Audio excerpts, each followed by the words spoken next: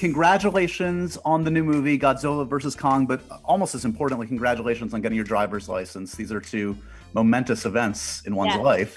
Very much, very much. Was that a big deal for you to get the license? Was that something that was on the calendar, as soon as I'm able, I'm getting this? Setting personal goals for myself is definitely one of my priorities. I said I want to graduate high school a year early, and I definitely want to get my driver's license as soon as possible. For me, those are two of my biggest things. I'm still working on the first one, but the second one is done and dusted. Do you listen to driver's license while driving? Is it a meta moment of listening to the song while you drive? What an amazing breakup song, by the way. Godzilla versus Kong, this is your second go round in the monster universe. I mean, it's kind of annoying. You have your two megastars refusing to do publicity. It's all on your shoulders, Millie. It's all on my shoulders. And that's why I need a massage, because I'm just carrying the weight of these two monsters, literally.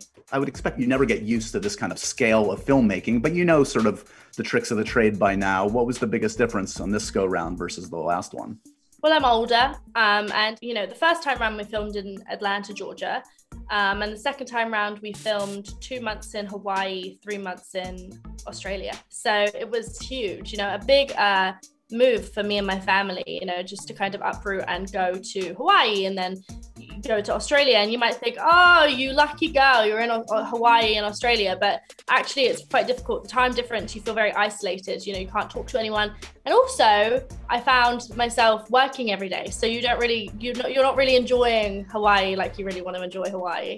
Right. But I wish I could, but I'm definitely going to go back so I can be able to actually enjoy it and embrace the culture. When you signed up for the last Godzilla film, I assume this was sketched out a bit. You knew sort of the arc, generally speaking, or did they tell you nothing and just say, hopefully we're going to be able to shoot this next one in a year? How much do you know going in?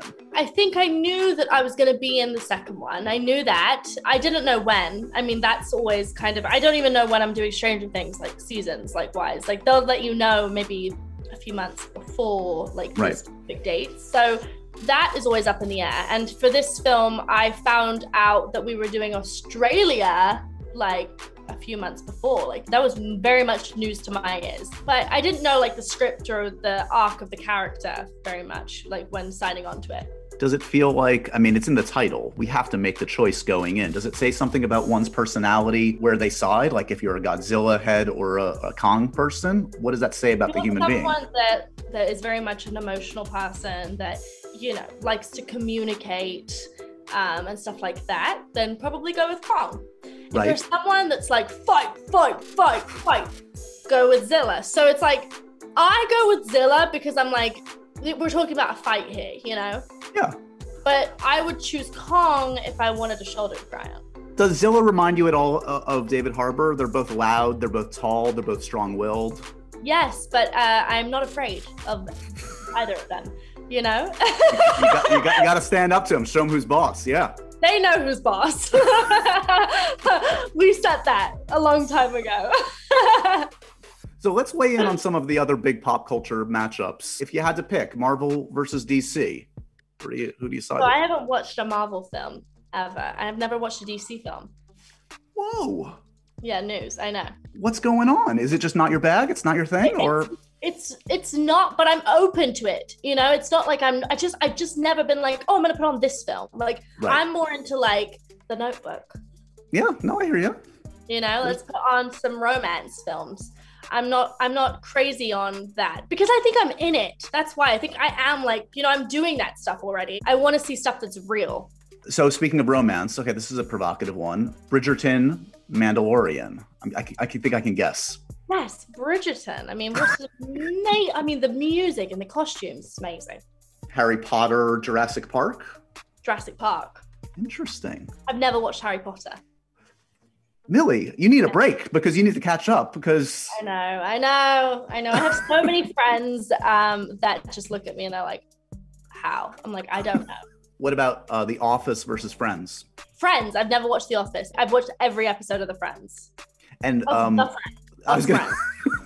was that in the last year or were you already? No, I grew up eating dinner and watching Friends. In Matilda when they eat dinner in front of the TV. Mm-hmm. That was me and my family with Friends. Have you met said cast members? Would that blow your mind to mingle with the Jennifer Anistons of the world? I've met Jennifer Aniston, who is amazing. I met her at an after party once, and she was so sweet, so kind. We had a conversation. I just like kind of like said in her eyes, and it's like, hi.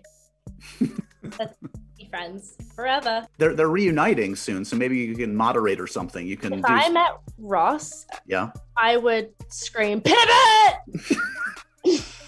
I like how you leaned in. You're like, this is the important thing. You know this is between us. If I meet him, don't tell anyone. So speaking of people you admire, I'm curious because, I feel like every time I'm catching you in these last few years, these are pivotal kind of transitional points in your career. Obviously, right. Stranger Things establishes you on this ginormous scale. Did you look at, like, when you signed on for Godzilla and you got Enola Holmes going, did you look at other people like Daniel Radcliffe, Emma Watson, Kristen Stewart, people associated with big franchises as models for like how I can not be identified with one thing as much as I love it? Right. Yeah. I mean, listen, I used to get nervous, like I'm doing Stranger Things and I'm doing it for such a long time. I wanted to do stuff that, I haven't not done a franchise yet. I've never just played a character and then that's it. Like we don't revisit her again. So which is unusual. It's usually the reverse. It's usually the people looking for their franchise. You've got like 3 going. I know. So does that feel like a wait? Like you're like, it'd be nice to just kind of like do a character for 3 or 4 months and then, Right. Listen, I signed up for a few more things, which is exciting because I know that they will just be a one-time thing. So I'm ready for that. But I enjoy doing franchises because I like doing a character, having a year off, revisiting the character. I like that. That's fun for me. And I think that it shows growth within the character and you can make the character even better than the last time. What about your attitude in terms of like when you got cast as 11, I think you auditioned maybe when you were about 11, you're 10. Okay. So you're 17 now. That's a much different time in someone's life. Yeah. Are there kinds of things in characters that you're kind of like, feel like I've done that? Like I'm ready to kind of transition from like girl to young woman to young adult. Yeah. You know what I found is kind of interesting is like, I'm a young girl and, I'm only 17, but at the end of the day, I'm learning to be a woman. I'm learning to be a young woman. And so being a young girl, people watch you grow up, right? And they almost become invested in your growth and your journey, but they aren't ready to accept the fact that you're growing up, right? Right. So I wear a crop top and people are like, she's 10. I'm like, no, I am 17. That's something that girls do. Or like I wear high heels or I wear, an outfit to an award show and they're like, oh, she looks 50. No, it's because you've watched me since I was 10, Right. That's why you think that. And so I think that's what I found has been quite difficult, the transitioning period. It's like, they're not accepting it. I've completely accepted it. You're like, I'm good. I'm like, it's been a while. Let me wear a high heel. I'm not going to be playing those young girls anymore. And it's like, kind of like I have 50 million people like my parents. And they're like, no, my parents are like, yay, thank God you're 17. Like put on a pair of high heels. Let's go. No, but you're right. And I'm sure it will be a shock to the system when you start to do even more kind of adult roles. It's inevitable, the kind of stuff that you would want to do. You want to reflect your own experiences. You don't want to live in the past. And no. Yeah. I don't want anything to hold me back, which I think is the most important thing. I want to evolve. And I don't want this industry to hold me back from evolving and telling stories that I feel like have to go with my age, The fame part is intimidating for anybody, any human being on the planet, let alone someone that's gone through these pivotal years for you. These are the years where you're supposed to be able to like screw up in private and not have to worry about doing it in front of everybody. Have you found there have been kind of coping mechanisms you've learned along the way of like how you can kind of preserve your sanity and preserve your privacy to a degree that will not drive you insane, that will help you? Unfortunately, when I was younger, I was much more carefree and didn't really even think about the fame side of anything. Right. I was very much kind of enjoying it. You were enjoying it. You were a kid. Yeah. I mean. Right. And I'm just like, whoa, fancy dresses. Like, that sounds fun, Yeah. Whereas now, as much as I'm very grateful for it, I've struggled with anxiety for a while. I've definitely struggled with the fame aspect more nowadays, just because like you said, you want to screw up, but there's no screwing up. You can't really put on a mask, you know, because people do see right through it. And so I've done things in the past where I post videos of me upset because it's like, this is who I am and I'm not going to hide it from you because I am a normal girl and I'm figuring everything out myself. So for me, that's kind of my journey. I've struggled with anxiety and I'm learning to cope with it. I meditate, I journal a lot. I take a lot of time for myself. And when I come home from work, I allot like an hour to do something of mine that I really want to do. Like I paint my wall and I decorate my walls. Like it's a kind of a strange thing, but I love doing anything like therapeutic like that. I love spending time with my family. But I think allotting time for yourself is what I've learned is the most important, because you'll find yourself within those moments. Was that part of the reason that you recently, I believe you left TikTok recently, right? Was that? Right. Yeah, you know, I really focus on positive environments. And I think that you are a product of your environment. So when you're surrounding yourself with good people, you are going to be a good person. You learn from people, you learn from wise people. I've been lucky enough to share moments with people that are very amazing, like my parents and also people in this industry. And when I was on a social media platform that was generating a lot of hate and shade, I just felt like I didn't want to be part of something that was enjoying that and kind of embracing that. So I had to leave because I felt like it wasn't right of me to advocate for cyberbullying and then be part of something that enjoys that.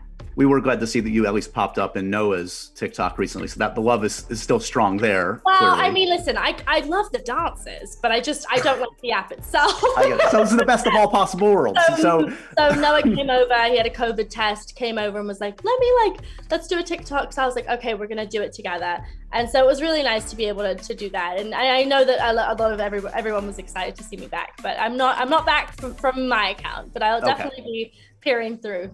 What's the pop culture bond at this point with Noah, having known him a few years? Like, what do you guys bond over now versus when you first met? What are the conversations about? When we first met, you know, we were very much young and we were so into like sleepovers and scary movies and like making movies on our iPads. Like that was what we were doing. And now it's more like, hey, you know, cool, you know, we're like cool kids now. Ugh. But he's so amazing. I love talking to him and catching up. And it's so funny, he came over to my house and the first thing we did was I said, let me show you my car. And we go outside, we sit in my car for like an hour and we just catch up and we're in the pitch black. I mean, the car was pitch black and we were sitting in there. I had my flashlight on and we just talked about everything and caught up. And it was so nice to be able to talk to someone that knows my position because they're in the same. Yeah, you've gone through this journey with this cast. I mean, is the environment on set different now in season 4? Obviously, you guys, again, you're at different places in your lives. Maybe the finish line starts to get in sight. Like, you know, this is a finite thing. So do you start to get a little bit kind of like, oh, we have to enjoy this. Like, this might just be another year or two. Who knows? Right. Yeah, I mean, listen, Stranger Things is, I get emotional even talking about the end because the end to me, I don't want to think about it. You know, this is like my home. It's like when I go and do a movie, it's like, all right, like I'm going to go home to Stranger Things. This is where I belong. And so being on set recently, it's been like since I was like in season 1, it's kind of like the same people and the same vibe, you know. Listen, it's very different. We have much more of a free range to do what we like. They trust you more and you're older. They trust us and and it's like, it's more of a success and we have more of a weight on our shoulders. But I will say, like, I love the show and I love going to set and having my character grow more. It's very much the same as season 1. What is the last piece of TV or film that you really obsessed over? Last night I watched a very good film called Closer with Natalie Portman. I've never watched that. My mum was like, you should watch that. And I watched it, and the red hair, I'm like ready to do it. She's pretty good. She's not bad, that one. She's not bad, that one. She's not like my full-time inspiration. Not at all. Is she really? Is that the one you put on the pedestal? Yes, for sure. Yeah. What was the first role? You haven't seen Star Wars, so I know it wasn't that. If she finds out about this, she might not want this friendship. No, I met her once and almost like welled up. She goes, I heard people think that we look alike and I'm just so lucky. And I was like, let me just sit here quietly for the rest of the interview. I was like, you're lucky? I was like, Nat. Because I feel like I can call you that now. Nat, let me introduce you to Zilla. Zilla Nat. I was like, Nat, you're stunning, and I will never be half as good as you, ever. So that's it. And then I started singing Brown Eyed Girl to her. As one does. So you mentioned before, Enola Holmes, which I assume, hopefully you want to return to that character? I mean, our plans afoot? Yeah, I mean, I would love to. I'm begging for it to happen. And you've got like a bunch of things like in the hopper as a producer. You're potentially, I think, going to be directed by the Russo brothers. Like that's kind of ginormous. Is there, yeah. I mean, I'm sure you're passionate about all of these potential future projects, but is there one that you're like really psyched to get going on, to get your feet on set? Yes, absolutely. I have one specific project that I'm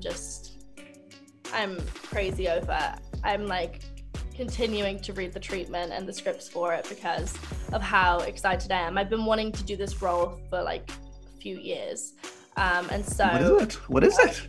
What? You can't just tee it up like that. I know. But I've been wanting to do this role for a few years, and so now it's finally come to fruition, and I'm very, very excited to be able to film it. Can you say just aspect-wise of like what's exciting about it without revealing what it is? What's exciting about it is that it's a period piece in a foreign country. Okay. That's part of the joy too. You're talking about Australia. You're checking off all these boxes. You're traveling. Hopefully, I'm actually playing I'm a safari. I'm in safari. That's my character. I'm like, here's a lizard. I'm gonna be Robert Irwin's wife. I play his wife. Oh, there's the exclusive. I was not expecting that. Watch that be the headline. Honestly, after all I've said, that's gonna be Robert Irwin's wife. No, not at all. But I'm saying, I'm trying to play with you. Never mind. No, we know you have the driver's license now, so I know the next part is in a Fast and Furious movie. That's the no-brainer. That's why you got the license. That's exactly why. That's been my dream